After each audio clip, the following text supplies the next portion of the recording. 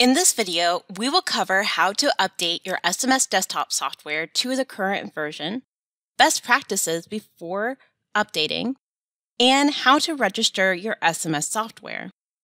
Running the most current version of the SMS Desktop software ensures that you have access to all of the newest features and the ability to read in and export data to and from the newest displays or latest firmware for the displays on the market.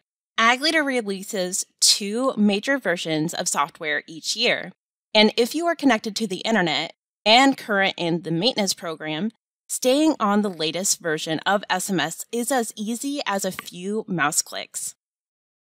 Before upgrading your SMS Desktop software online, there are a few things to take care of first. First, if you are an SMS Advanced user, you will need to make sure that all of your projects are checked in. You can easily do this by opening the Project Manager dialog and using the Check In button. You will want to check in all projects across all of your data locations. This next step is for all users, and that is to ensure that you have a current backup. Making a backup before upgrading software ensures your data will be safe if something happens during the installation or data migration process, such as your computer shutting down.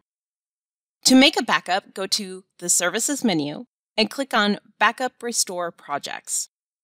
It is recommended to backup all projects, so click the Add All button to move your entire project list to the right-hand side of the screen.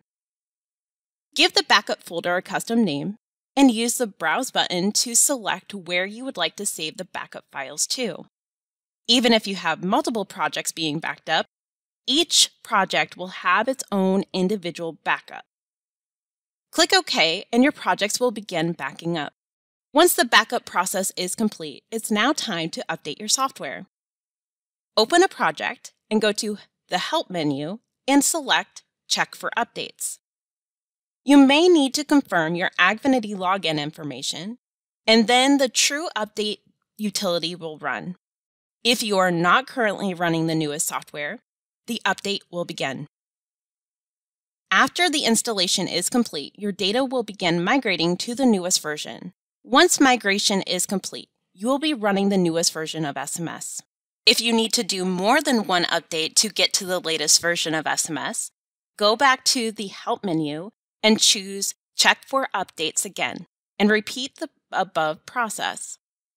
If you try to update and your maintenance is not up to date, you can make a maintenance payment by going to your Agfinity account, clicking your name in the upper right-hand corner, and select Licenses in the sliding menu.